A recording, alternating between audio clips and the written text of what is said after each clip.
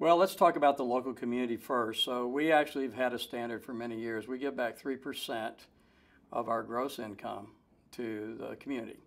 And we don't know if that standard exists anywhere else. So 3%. So the more we make, the more we give. So that's kind of encourages the community to like all in. We've been doing that for a lot of years. Some years we've given a little bit more, but that's pretty much our standard.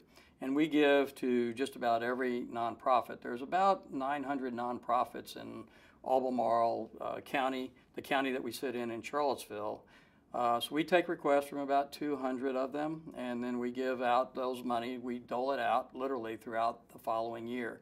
So a lot of the nonprofits, from Boys and Girls Clubs to Ready Kids to our senior center in town, are large recipients of these funds. And it intertwines to all aspects of age and gender in our community.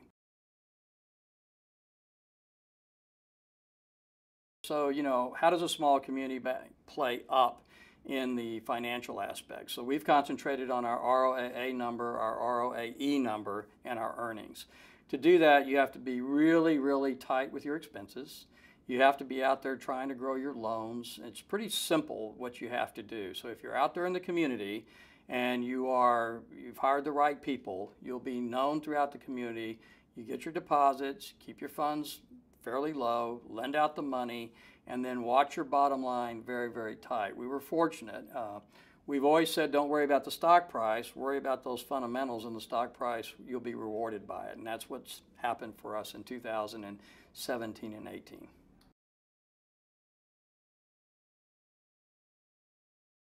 I think everybody knows about OTCQX now. Several years ago, that probably wasn't the case, and so now it's kind of an accepted a trading platform. A lot of folks, I just say, will go out to OTCQX and they get it.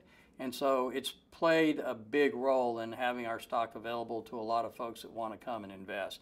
We've seen some of our investors change. So originally when we first started, we were just strictly local shareholders.